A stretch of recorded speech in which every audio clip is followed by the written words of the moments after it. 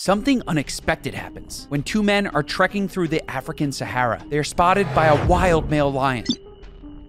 The lion begins to move toward them. With fear in their hearts, the men can barely move. The lion charges forward. But instead of attacking, the lion hugs them.